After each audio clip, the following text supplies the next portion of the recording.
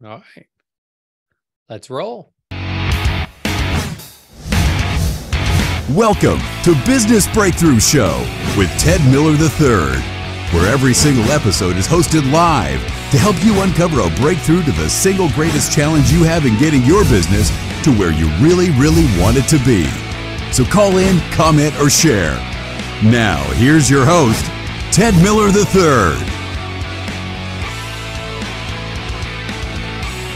All right, Rod, you pointed out I'm dressed appropriately for the winter economic season. I'm sporting the thickest sweater I could find to set the tone.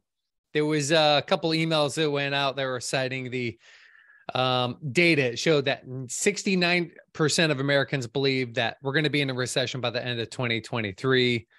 I've got 100,000 layoffs that had occurred recently. I've cited tons of that data in the past, so I'm not going to regurgitate any more of that right now. But what I am going to do, what I think is going to be really interesting, is let's look back, because the past doesn't always dictate the future, but boy, it sure can leave a road to success. And 9% of the people succeeded. Specifically, here's some data. I'm citing Harvard Business Review. If you guys want to email me, tedmiller@tedmiller3.com, I'll give you access to this so you can check it out for yourself. And it said, first of all, 17% did not survive. Rod, that's not a surprise to you, is it? Doesn't shock me for a minute. Not even close. Frankly, the 17% that did not survive, that is of these larger companies they focused on. I think if we got really honest and we looked at the catastrophic failure rate for small business owners, it'd be much higher. But I'm citing their data. So they said of those that they evaluated, which were sizable, recognizable companies, 17% did not survive. 80% did not reclaim their pre-recession growth rates on sales and profits after 3 years. 40% did not return to their pre-recession actual sales or profits years later. And 9% flourished after a slowdown, outperforming rivals by at least 10% in sales and growth profits. So what's the factors that made the factors? Like, what's the difference that made the difference? So we talked about it flippantly on one of our previous episodes. We were kind of like spitballing some things. So I'm going to break it down and just map out these indicators. They put them into quadrants and said, here's how people responded. And they called one, what they call it, preventative focused. 21% were preventative focused. This is where they're like sweating the competition when times get tough. And they're looking to avoid losses, minimize downside risk. I just call that being reactive. And in this case, in hindsight, we get to say the word too reactive. Basically, companies were saying, let's do more of the same, but with less, right? That was the mindset. Let's do more of the same, but with less. No real improvement efficiencies, just do more of the same, but with less people, that kind of stuff. That's what they call preventative crowd. They did not succeed. They were least likely to succeed. I'm going in order from least likely to succeed to the most likely. So I'm starting at the bottom here. The second is the promotional focused crowd. That's what they called it, which they invested more in like offensive moves, provide upside benefits more than maybe their peers do. What happened in this group from the research when you read it, they basically said they got too aggressive towards change. And what that did is they put too much pressure of change on its leadership, which means what? Spread a mile wide, you go an inch deep kind of thing. Just spread too thin, right? You get that. If you try to jam too much change down your organization, you're going to have that problem. So they outperformed the other group. Only 21% of the survivals list came from the preventative, 26% or something from promotional. But the pragmatic, another small incremental improvement, that's kind of where they're trying to balance a little bit of offense and defense. But those that had a tendency to succeed the most, they called them the progressive. They found an optimal combination of all the things we mentioned previously. So I'm going to lay out some of these things, and I've got a couple examples, not necessarily case studies. They did the case study. I'm just citing it to shorten it to make it simple and sweet. So Progressive, they're improving operational efficiency is at the top of that list. Operational efficiency in the midst of face of adversity. That sounds like logic. Yet I would venture to say most race to drop the number of employees before they do to lean in on operational efficiency. Wouldn't that go back to the too reactive crowd? Right? I think most would probably say, okay, what can I do to drop my expense?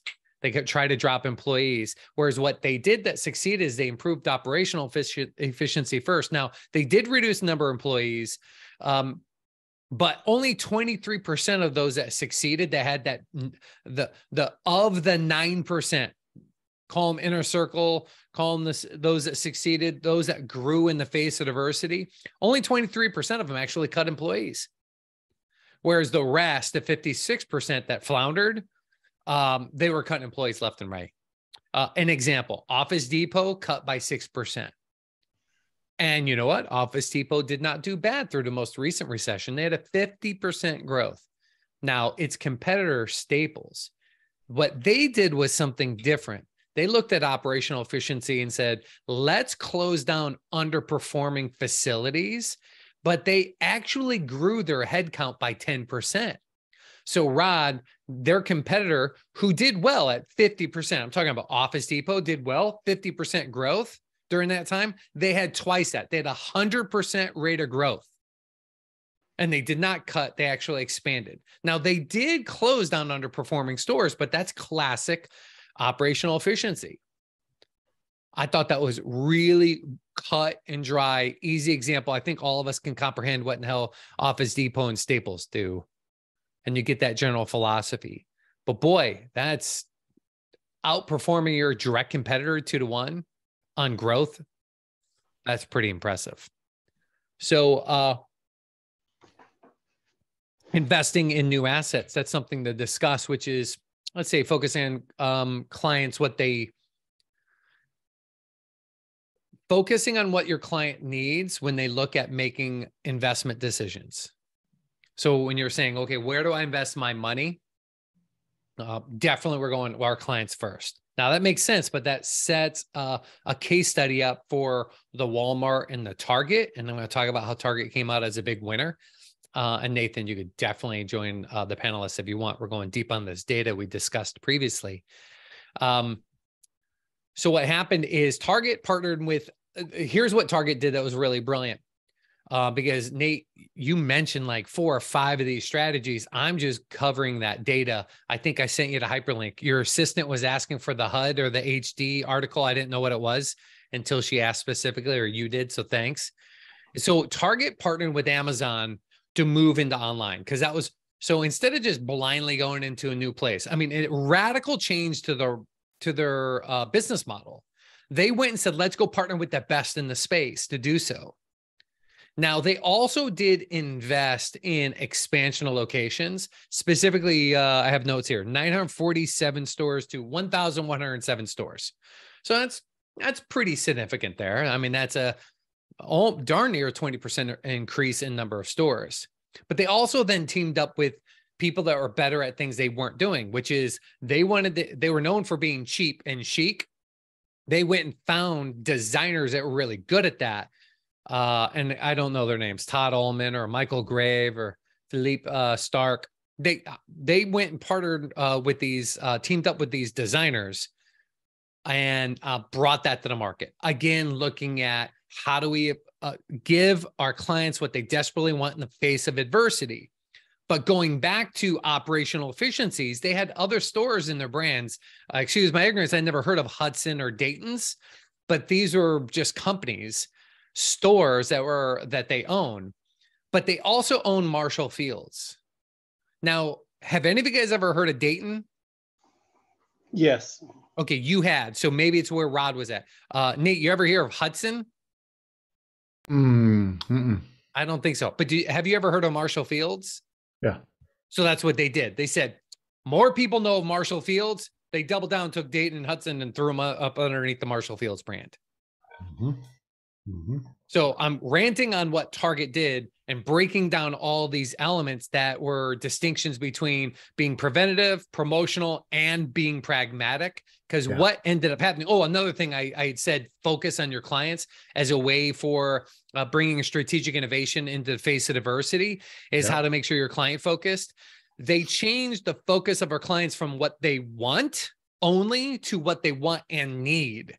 So they want is the cheap chic. So they partner with those designers, but what they need was the food. I don't know if you guys have ever gone into a Target, but during those periods of time, they really expanded their square footage that was dedicated to offering fundamental needs, not wants, just needs. Food.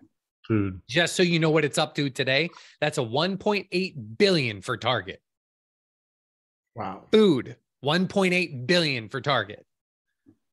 So their competitors, TJ Maxx, Marshalls, they expanded additional stores, right? They said, okay, let's go try to compete. Seeing Target grow from 947 stores to 1,107 stores, they said, we're going to add 300 additional stores. That was more than what Target did.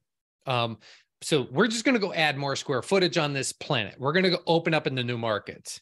But they did not have any real change to their business model, which meant they ultimately did not grow their bottom line. In fact, the note says bottom line was on par prior to the recession, but fell by 9% lower than its competitors after the recession.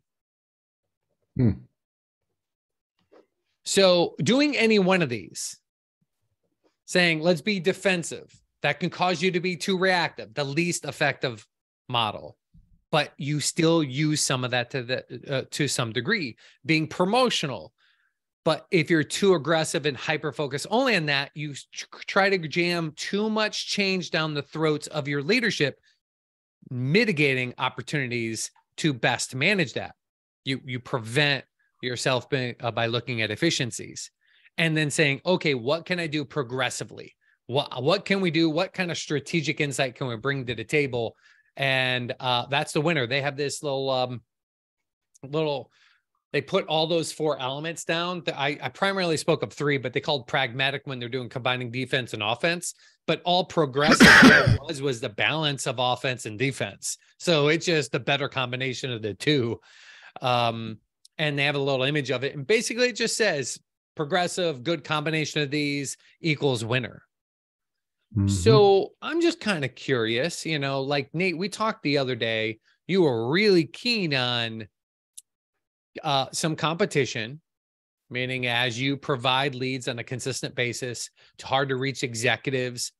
That's what you do as a business. One of the models you communicate in this world is email. You informed me the other day how the major providers, by the way, is this public information? Have you talked about this in your podcast yet? No, it's fine though. Go ahead. Yeah.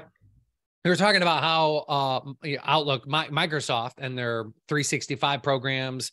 What's the other one? Google? What's the 2 big ones? Google? Yeah, Google and Microsoft. Yep. They're just saying, hey, we want to make money on ad spends. We don't want to make money we don't want you doing these emails for free. None of this. You opt into their website and you get to email them for free forever until they become your client. That mitigates their ability to control. So as a fan of capitalism, the distinction to what we don't like is when we get into the mono-capitalistic, that's where you lose your competitive advantage. There's not a bunch of competitors in a free market. There's no longer free markets because they're dominated, kind of like television. How many companies own every piece of media to the tune of 90%? Any of you guys know how many? Because I don't. It was something like ridiculously small, 3, 4, 5, or something like that. There's some kind of infographic. If you Google it, absolute monopoly. So that's what he was saying is happening in emails. They're trying to crush email deliverability. And the hottest thing I see consistently in my feed is about machine learning, where AI is going, and what can we be doing to find strategic innovation that's just going to help you cut through the clutter and do some really compelling things. So you're in an environment to where You help people get appointments when in the face of adversity, called a recession, called a double-digit inflation, whatever you want to call this thing. What are you doing? What's one of your forms that you're trying to bring to the table that's going to allow you to continue to succeed? What are you looking at? Well, I think there's an interesting combination between strategy and alignment for your target. So, first thing I need to do is align to people that are not in complete retraction mode. So like for us, for ourselves, we're doubling down on the give, by the way. So we're looking for new paths, methods, ways to add, in our space, executives are the buyers. So how do we add more executive insight, right? Through aha moments, through something they need to have that's going to give them a competitive advantage, to open up the relationship first and foremost. Stuff you've been talking about for decades, Ted. So, I think we're going to double down there. Historically, we've gotten most of our meetings from networking and from our own campaigns, right? So like referrals, networks, own campaigns, that makes up all our business. We've dabbled in SEO recently. We've dabbled in a few others, but they're just long processes to really win at. So what we're doing on our end, partly because of some of the stuff you shared on our last call together, which was, highlighting that investing into assets for us, if you're in a small business and you're, running a small company, becoming your own publisher is asset development. I know Frank Kern talks a lot about developing assets 20 or to 50% of his time. And it's really about developing assets. So what are the assets? So we're writing a book. We're doubling down on content. We're trying to become more of the thought leader, do some of the things that we've done in the past. We just stopped doing for the last 8 years because we had a pretty robust pipeline. Still have a robust pipeline, but it's definitely dwindled.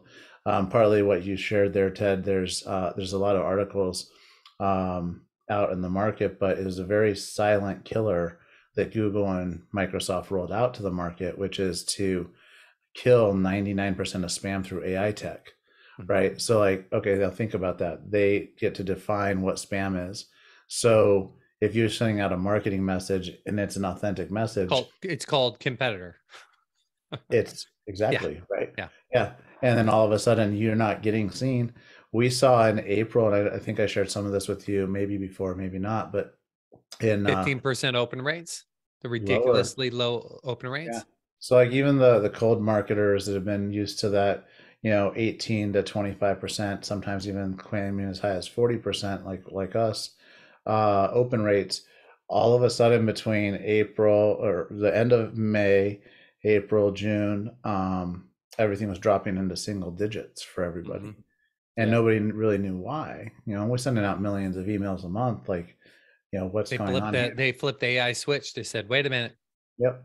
Right. And that happened just at the beginning of April. And everything just disappeared. So nothing's getting through. So you can't get responses if they don't ever see it, right? So, and it's not like it's going into junk mail.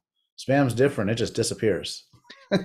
No business is going to put up with that for long periods of time. I mean, I imagine at some point they're going to just stop offloading email to another service provider, meaning a server in a wall somewhere called Google or Microsoft. They'll just go back old school, old becoming new again, and just put the server inside their own damn building and get past that, won't they? You'd think, but remember, the issue is twofold. Yes, it's the outbound part that you're sending from, it gets filtered, but it's also the recipients. So unless there's so no matter what, you have to deal with it, period. If you want to market, it's kind of like Zoom and Teams. Like at the end of the day, when you have a two-way interface, you got to find something everyone's willing to accept. So that's why everyone's on this thing with Zoom, and we all know, we've read the terms. This is being recorded. We don't own it. Someone else has access to it. Like it's, no one would want it if we just read the terms. Exactly. But everyone's on Zoom, so we just do it. So you have to, because you got to keep growing your business. You got to keep, having commerce move. So what's interesting about the whole thing is that it's not just the attack of AI spam bots, but it's also government, right? Like GDPR laws. So GDPR is the laws governing email communication in Europe. CASL law is the Canadian version. POPI law is the South African version. There's German law. I don't know what the name of the exact law is, but it like you can't do anything there. You can barely sneeze unless you're communicating. So like California just passed the first version of their Canadian like law, and that starts January 1st, 2023. So like, what does that mean to marketers? Well, it means every time you send a communication, even to your clients, right? Even to people that you're interacting with, you're now at risk of a lawsuit because you're breaking some law that the government has said, hey, we need to put in place. It's a big money grab, and it's a way to try to control commerce, but that's not going to stop there, guys. Like, that's what we have to understand, is that ball is over the top of the hill and it's rolling now, right? Like, it's just going to get bigger. You're a subject matter expert to see that that's coming. How are you going to respond for what your clients really care about? Like, what do you think is going to happen where your clients, do you have enough sensory acuity to know what your client's going to really want and care about? Like, what do they need? What do they want? What's that going to look like? That's going to allow you to make sure you're investing appropriately. Because, you have things you could invest in, right? That's a big part of what this data shows, is investing in yourself is fantastic. But if you, what you missed just before you showed up was there was this piece where it said being preventative, but it talked about if you did that too much, if you focused on that without these other areas, such as operational efficiencies, what happened is you got too reactive, and you're just, you mitigate the loss of improvement of your efficiencies because you're doubling down on that focus of change, and they were the worst out of all the companies coming out of the recession. So there's this it's interesting balance. Yeah, I don't know if you get bored, might want to read that. It's, again, I preface that the past doesn't dictate the future, but sure does leave some really good clues. Absolutely, yeah. I love it. It's interesting. And I know that we have to be thoughtful to the risks of the moment, right? And especially like this is in reaction to the recession, but there's an onslaught and a war on top of that recession right now that's coming that says, hey, we don't want you to communicate, right? Like, it's literally the technology that's trying to stop you from being able to reach out to the market and communicate freely like we've been able to before. Soon there'll be a toll bridge on that, right? Yeah. And then it's a pay to play game again, so. Yeah, there you go. Right. Back into that, right? Yeah. Well, that gets into a lot of political arenas. We won't bother going there because everyone may have their own different perspectives on it. I seem to be the odd man out in most of those conversations. I feel very lonely with my perspective when I start sharing them. That's because you live in Portland, buddy. Well, is that what it is? No, I'd say across the nation. It's we're the lonely crowd. We haven't had a president in 111 years, in the way I voted in the last 2 presidential elections. Now, when you've got that on the, because this is what I'm thinking heavily about, is what can each of our clients do best? And what I know, based on all data, is that statistically everyone waits too long. Everyone just waits too long until, shit hits the fan for them to wake up and go, okay, it's time for something to change. And they have a tendency to wait, to be strategic, to start investing, unless it's getting close. Unless you become a client, then they see it. We got a firm, they are in the ag, and ag is under attack, like your space is underneath attack. I don't know if you've seen it, but certain nations have just sent out to their major farmers in their entire nation to shut down production because it wasn't good for the environment. So, and that's happening now. That's not like a conspiracy theory. That's just, but the Euro market is being, what's that initiative? What's the 2050 initiative? Someone help me in my ignorance. What's the 2050 initiative called? Someone for the climate? Yeah. The, net zero 2050, some kind of initiative. I forgot what it is. It's a thing, and they're pushing it pretty hard. So they're in that space. So I've got two clients that live very close to each other here in the Pacific Northwest. One is growing organic fruits and vegetables. Another guy is innovating this typical tractor. Everyone's got a typical tractor. When this guy's harvesting wheat, everyone uses the same stuff harvesting wheat. But he found ways to make them become that much more efficient. He found a way to mitigate mold inside the harvested product. He found a way. So he just found these little innovations along the way, and that's what he does. So his clients are actually his direct competitors. Like his big 800-pound gorillas would be, I mentioned John Deere, but there are many others. They're in that space. Cat, I can go on, that are in that environment, but they'll sell to them as well. And we were talking about, hey, what are you going to do in the midst of this? And because they're clients, they're looking at, okay, this is the time to invest in what we're doing now. Let's get strategically and move ahead. What can we do? And so I haven't said their name, right? So I can probably say this safely. They said, okay, one of the biggest problems we've had is manpower. Humans have caused us the biggest headaches because of this region, the desire to work, and the nation as a whole saying blue collar workers are schmoes, even though it's some of the greatest money you can make as a welder. They want to go put them in debt right away and put them into college instead of go welding and make truckload of money. So they just physically can't get welders. Just can't. So they're like, fine. And we started talking because our client life cycle lasts a lot longer.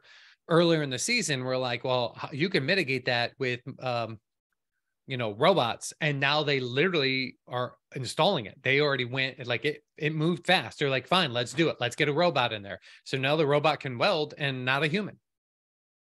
Right? It's just like, okay, if that's what you need to do for efficiency, Elon Musk 101, right? Just how do you do that with a freakishly lot less expensive methodology? In that case, it became a robot. I would have loved to have been a human being.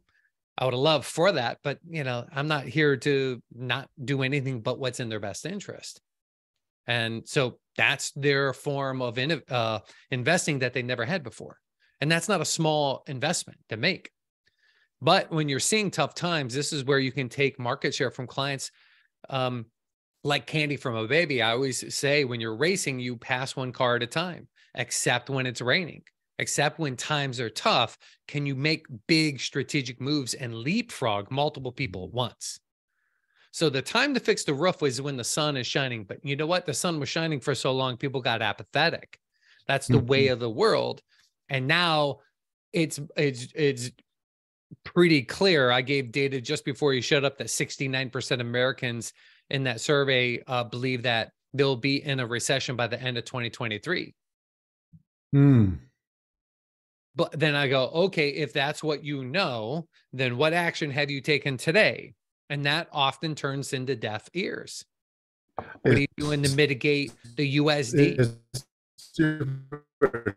You broke up. Repeat that again. Yeah, a lot of pause. There's a lot of frozen budgets. Oh, can you hear me? Yeah, I can hear you now. I heard only frozen budget. Yeah, so I'm seeing a lot in the enterprise space, a lot of frozen budgets. Let's see what happens in a Q1 and a Q2. Oh. Like there's freezes on marketing, on sales spend, and like the things that will give the competitive advantage, gain market share, the double downs and the opportunities to pass up. I have two clients in the same space. I won't name their names there, but they're the bigs in the financial services space. One of them just doubled down on go, go, go. The other one's executive team said, pull back, stop, freeze. I'm like, oh, that's really interesting. One's significantly larger than the other. And the one that's significantly larger is investing more into marketing and sales. The one that's considered more conservative, but low to no growth year over year is the one that pulled back. So it's like indicative of the psychology and the mindset of the leadership team. It's something to be aware of. But well, that's kind of why I'm tipping my hat to this Harvard Research review is it looking at this, it basically talks about these two patterns. and the appropriate balance of those patterns. But one thing that they made very clear is like being too late to do such a thing.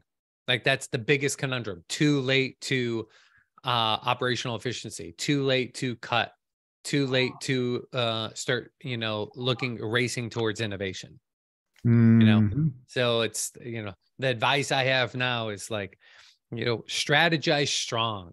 Take this time for yourself through these holidays to be more intentional. If your goals were weak, go back at them. If your KPIs don't exist, time to go do the good work. You haven't, you need a little EOS in your life because you have enough systems. Go read Traction, for God's sakes.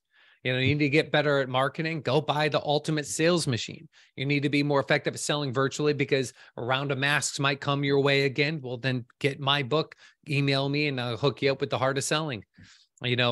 Just get your hands on it. Like, just take time now to do this because the strategist will eat the tactician for lunch every day of the week.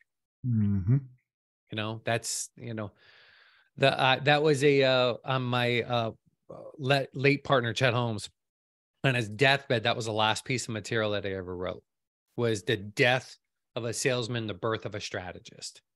Was like to, stop being so short-sighted. Stop thinking like, what's the trite thing we've said for 20 years about sales is like, what do you want to have happen from a sales call? Everyone says they want to make a sale, but is that all? No. Well, yeah, no, I want to, I want to have great rapport with them. Okay. That's a good start. What else? Well, it'd be great if they can refer me more clients. Fantastic. What else? I'd love it if they see me an expert in my space. Great. What else? Like, go look at every tactic. You're going to do the tactic anyhow, but a strategist will take the time and say, how many strategic objectives can I tie to that same tactic? If I'm going to send a text or an email or make a phone call, why don't I accomplish 14 different things instead of just one thing? And that's the one thing that you could say, but doesn't mean everyone wants to hear it.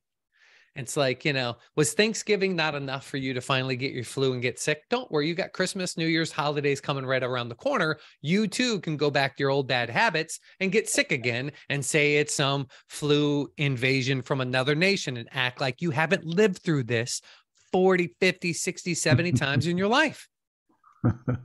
Right? All you got, the internet shows you the dates that everyone says everyone got the big flu. Like, by the way, isn't that interesting? The flu has come back. I have not heard that word in years. I know. That was amazing. The flu came back, by the way. If you did not know, I heard about that. After Thanksgiving, they said the flu's up. So, hey, Nate, is it a coincidence Ted's doing this talk on the 81st anniversary of Pearl Harbor? I'm not saying anything. I mean, hey, you're saying, do you know what's coming? Do you see it coming? What are you doing about it? It's like, I think people do know. I don't think they're completely ignorant of it. I've been thinking about this a lot, and I was trying to explain it intelligently to my wife on a dinner date, and I realized it was the last thing I should have been telling her on a date night. So I stopped talking. But I think there are two things that are affecting humans right now, not just business owners, but across the globe. One is dehumanization. I wrote about this on my plane flight coming back from a big tour speaking everywhere. I spoke at one of the last major events before everyone did the shutdown. Like, capitalism literally was shut down. They said, sorry, none of that. We're not letting you to do that. So they responded in that way. And on that plane flight, I just dove deep. It was specifically about genocide and spinning off of my work that I do and my efforts towards mitigating sex slavery. And what I started studying, which I can tell you who I think is the leading expert around the research of genocide on this planet, the very first step in that process is dehumanization. And so it was the thing I thought a lot about. And I'm like, okay, we have clearly gotten to that place to where people openly, not just in social media where it became socially accepted to just like throw a rock in a glass house and do it freely and openly every day. Everyone knows the shit show Twitter was, so no one just went there. that make sense? Yep. Or you did go there, but you just knew you would get the shit show there. Mm-hmm. Well, that went all the way up to our presidents of our nation, like not even speaking humanely to each other. So when it's infested people from the top down, there was the old 1984 interview of the Soviet, not Soviet. He was part of the, it's like the CIA of the old Russia, KGB. That old interview. I don't know if you guys all saw it. I thought the world saw it. In 1984, he did this interview talking about, here's how we're going to take down the United States. And they break it down. And one of those steps is dehumanization. So I think that's occurred. Like, just the people's lack of virtues allow themselves to do polarization and get manipulated like a little, doll on a string towards, if you're not like me, then you're against me. So, and they use language at dehumanizing. So black, white, left, right, wrong, male, female, it doesn't matter. It just, and so and in that interview, if you guys ever choose to look it up on YouTube, one of the most scariest piece of data that this guy said was, he goes, what's amazing was we're all impressed. And he mentioned the high counselor of the malicious KGB that wanted to spread communism across the nation. He goes, we're thoroughly impressed how fast Americans adopted, because Americans who were doing it to other Americans, they were just like, and we didn't see that coming. We didn't see how good and efficient you would be at like just destroying yourself. So dehumanization, one, but second is the, I don't know why it gets challenged so much. Is Kruger. I'm going to have to go to the internet. Any of you guys got degrees in sociology or psychology or anything like that? What's the old effect that says if you're stupid, you're absolutely certain in your stupidity? You're like, I'm absolutely right, because they know so little, they're certain of it. Yeah. But intelligent people, the more that we learn, the more we can see all the ways we could be wrong. So therefore, we spend a lot of our time doubting ourselves, going, could this be wrong? Yeah. And so what's ironic is the people that are absolutely certain, they just may be stupid, or even worse, an expert. An expert is like a subject matter expert in one thing, which means I know a lot about one thing and ignorant of most everything else. Right. So if you ever want to make, there was a guy named Chuck Missler. He died a few years ago, and he always maintained, he said, the number one impediment to learning anything is the presumption you already have the answer. Yeah. And that's really, I have the answer and I won't hear any other options. That there's an effect, whatever. Dunner, Kruger. It sounds like name of two people. It's probably a hyphenate called effect. And that's what they're saying. It's that most human beings build their belief structure based on their identity and who they associate themselves as. And so when you're ignorant, which does not mean stupid, it just means lack of knowledge of a certain subject, you'll just take the group thinks decision. Right. And then so you're certain with it. But the reason I mentioned that to my wife last night was I wanted to make clear that just because someone has that bias, if you communicate to them with facts, if you bring reason to the table, they still will not change their cognitive bias. They're just going to double down on that. Isn't that interesting?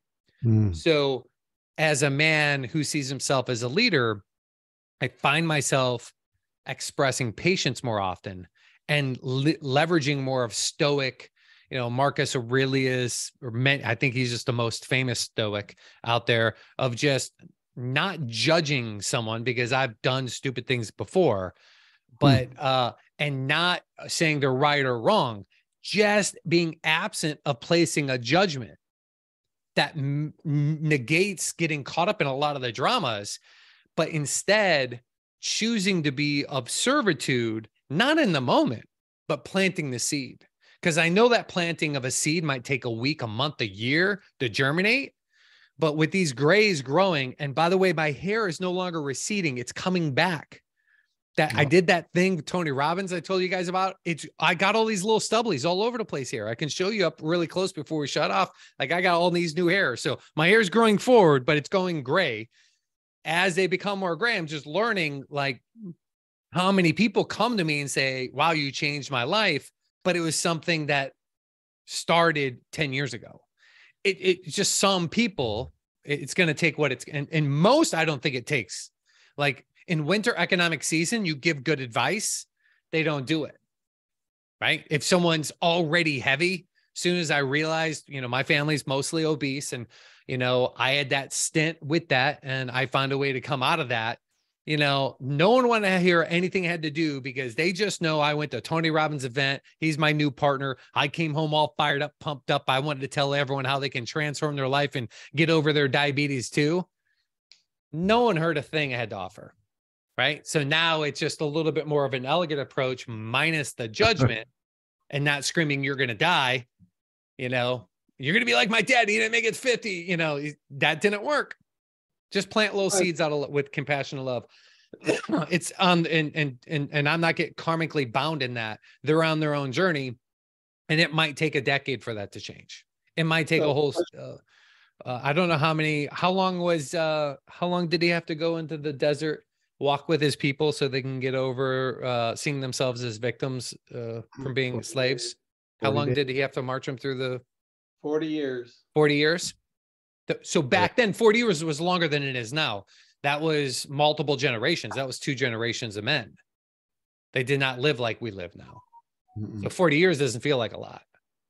So that was like, what was that? Question for you.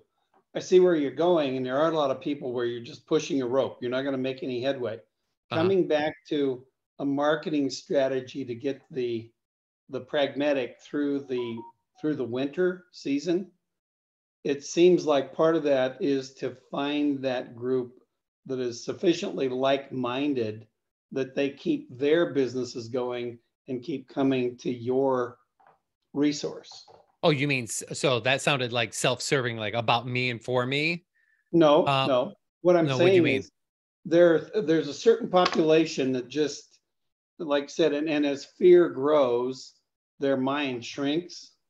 Okay. Yeah. And what I'm saying is, and Nate, I think you mentioned some of these people are going to complete lockdown and they're locking down their checkbook, which means you're not getting their business right now or not an increase. But there are those that are self-aware that are doubling down on their investments.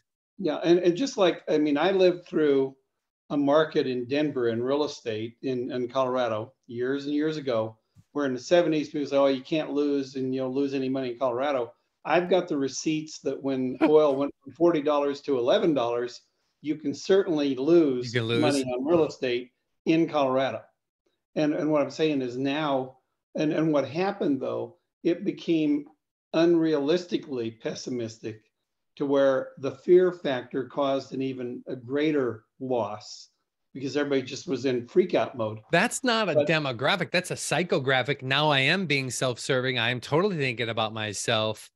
Because that captures a lot of my attention is how do I find those that have already expressed based on their actions, meaning their virtues will dictate their belief structure and the meanings they give to situations, which dictate their actions, which dictate their outcomes. So for me, demographically, I can't put that into LinkedIn and say, hey, who's self-aware? Or even more esoteric, who's hungry and self-aware? So because there are people that are self-aware and they're apathetic. They're like, I'm just going to ride this out. I'm going to just retire, not realizing retirement can be very boring for many. So I would like to learn how to do that myself because I haven't cracked that code right now. Well, and one of the questions I would ask though, and let's say Nate for you, and the same thing for me. Like I had 2 calls today where they aren't pulling in their horns. What they're looking to is, hey, how can I improve the efficiency? They have my systems in place. The biggest thing both companies are facing is staffing. And in both cases, they have staff doing the job, but they've so contorted the process that now their employer is being held hostage by the employee. You know, I've got the goods on you. I know how to make this work. I've made it so convoluted, you can't replace me. And in both cases, the employers called me today, 2 different companies, and said, we've had it. This person has reached the point where the price of the egg's not worth the wear and tear on our backside. And this person's going to get replaced. What do we need to do with you to get a staff person or something in place? Because we're just done. We're done being held hostage. You know, kind of like they're gonna continue to be held hostage as long as they try to hold people accountable. Until you start hiring people that are willing to have the virtue of I'm an accountable person, you're always fighting the upstream battle of not having a culture fit. Like if they truly want people to be accountable, they hire accountable people. They don't hire people and then hold them accountable. See the distinction on that? Yeah. Like if you hire people and then you try to pip them to death to hold their ass accountable, you're cracking the whip nonstop. Instead, you hire accountable people and then you love them in and love them out if they choose not to act in alignment to what that virtue was. You want to hire and fire based on the culture you want to create regardless of performance. Tony Hsieh, Delivering Happiness book, right? It's like that. I heard him say that to me year after year, and I didn't click until the 4th year. And he said that at our business mastery event. I got it. I'm like, he said, hire and fire based on the culture you want to create regardless of performance. Well, I was ignoring the regardless of performance thing because my top producer making me the most amount of money, and there were multiple of them, they were the ones that were off. Like not so off right out of the gate, you didn't feel it, but man, you go out past a week or a month. But if you go out a year or 2 years and 5, in this case, 7 years, I felt like I was on a completely different island than these people. Right? It just culture. So yeah, if they let them go, that's great. But boy, I wonder if they're gonna turn around, just be victimized again, if they see themselves as victims because they chose to hire people that they had to hold accountable versus allowing themselves to, they got to start with themselves to step up to foster an environment. They are the keepers of their environment. They have the business is an ecology and it's got a diversity of things. And you don't call all bacteria bad. I mean, you guys know that half of your body is bacteria and blood cells, right? Like you have as much bacteria in you as you do blood cells. It's important to have. That's why when our kids were young, you know, I don't know how you guys were, but I was the classic daddy. Like it's totally cool that the kids are putting dirt in their mouth. You guys remember that age? They were toddlers. They were still in diapers and they'd grab the dirt and they would just jam it in their mouth. I never understood why they're doing it. They're actually feeding their ecology. They need diversity. Right. But now we run around like, oh my God, dirt on the hands, sterilize it, rip off their, you know. Well, they don't have an immune system. But I mean, my point is like, you know, that's what we are. And it's an ecology and you've got to be a good foster. You got to foster that ecology as a leader, and accountability isn't something you do. It's something that you are. So think of it, do, have. Okay. I've got a question for you. Going back to something Nate said, if he's getting blocked out of the game on the email marketing, what would he have to do? Let's say I'm one of his clients.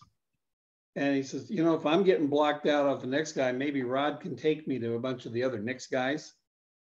And then how does he build a strategy where he makes it easy for me to help him? You know, it's one of the things I've always told people, help me help you, and you'll think I'm pretty good at this. Yeah. So I guess, Nate, that'd be a question to think through, is that I'm not getting blocked because I'm me just sending the guy an email. I'm That's not right. you, the merchant. So there's a chance, you know, if I like you, you like your product, and if you make it easy for me to help you, then you know what, I don't have a problem with that. And I guess maybe that's part of what happens, because from what you're telling me, not only they're blocking you, but the likes of California. Well, they're not blocking him because he's got strategic. He does something very unique. I know just because I'm his client, but you said make it easy. And that intrigues the hell out of me, what Rod just said, make it easy. So what does your clients perceive as easy? Because I wonder if you think easy is based on what you perceive as easy, Nate, but what do your clients consider easy? What makes it easy just so you can help them reclaim their 40% deliverability rates instead of their miserable, 10, 15? You know, it's interesting.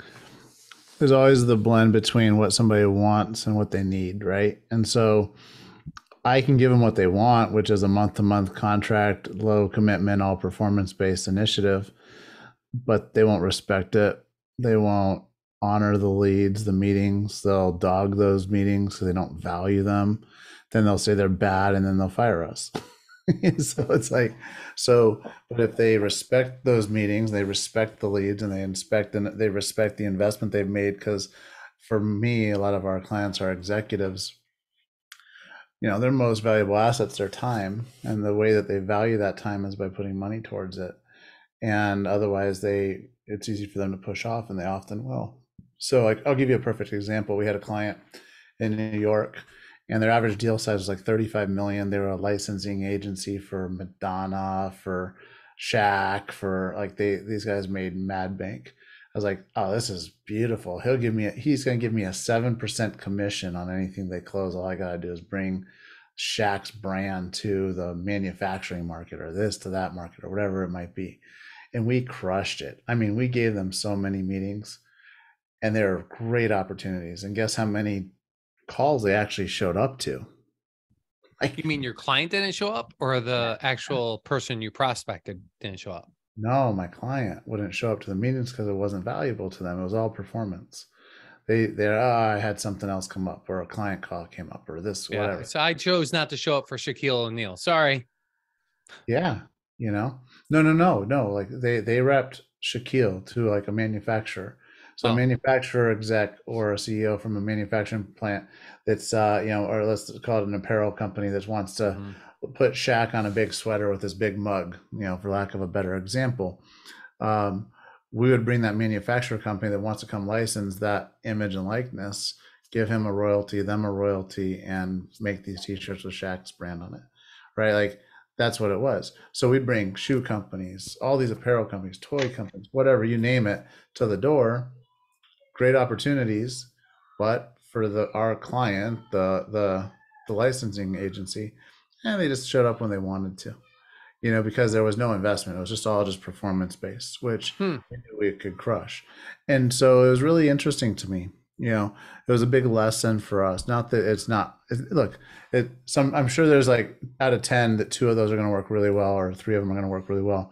Maybe that would have been worth it.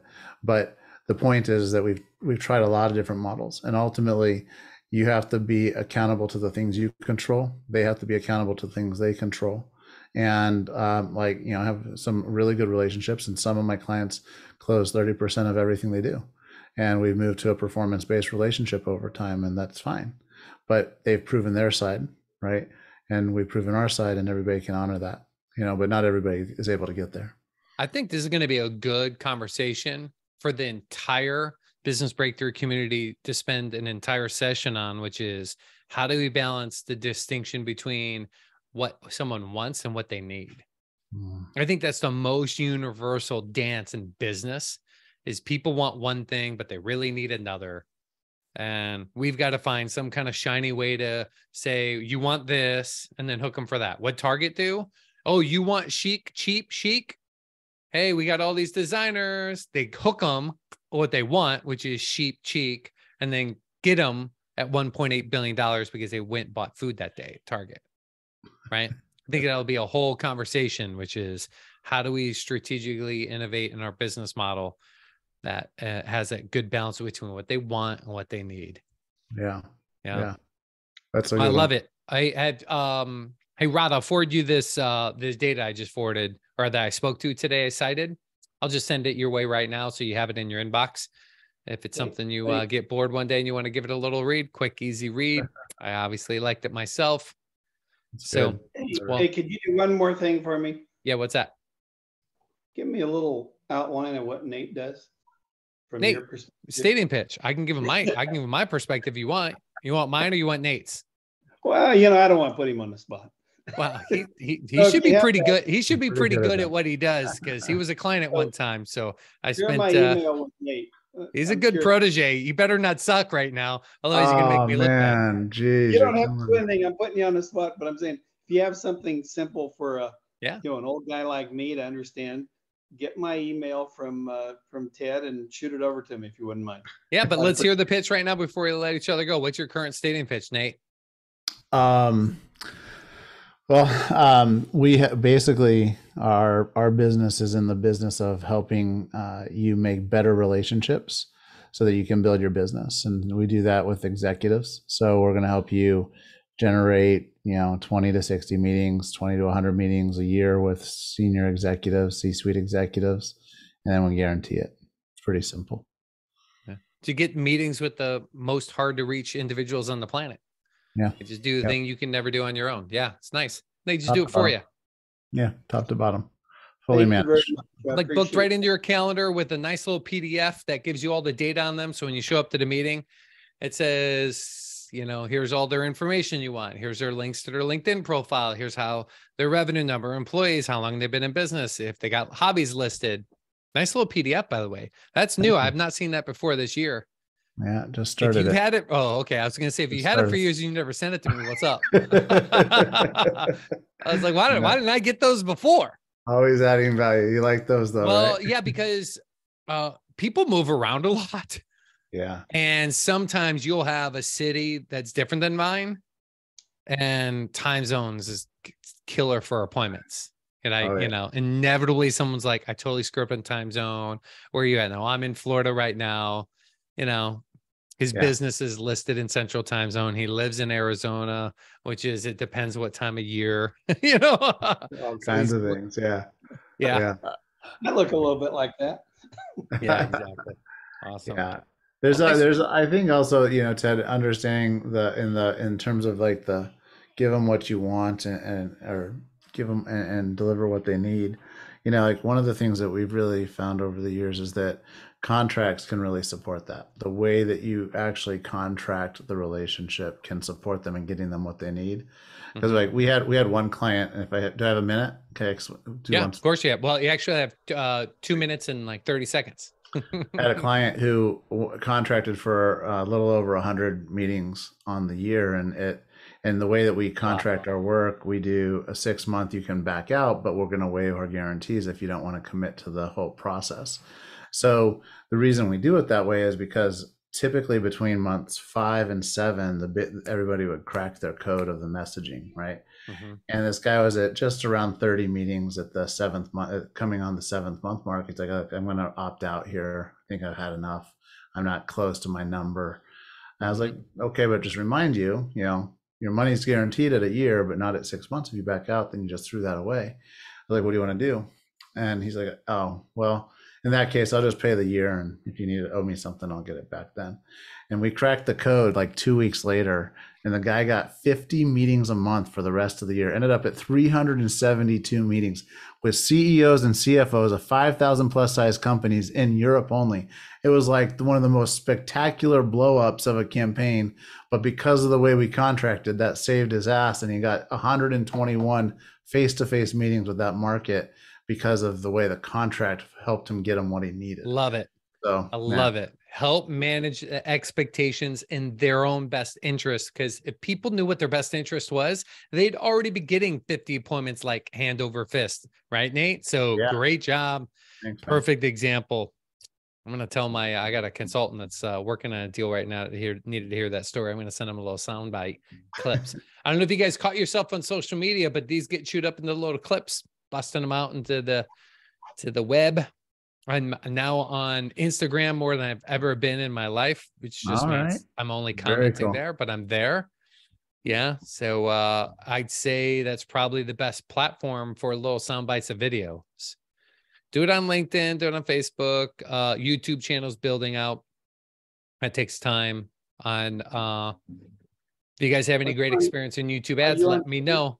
What was that? Dad, are you on Twitter? I don't have them posted on Twitter right now. I didn't know what that would look like and how that could best work. I'm there, but I'm not active like I am with these. It's not in that platform, but I can go check it out. Do they let me do videos yet? Can you do past 140? Yeah, I don't know. I've been out of it for a while. I'm trying to figure out how to get a MySpace account. Come on. MySpace account? Okay. I'll hang up and I'm going to look into that right now, bud. All right. Jump in your time. Bye. See you later. Bye, guys. Later, skaters. All right, bye.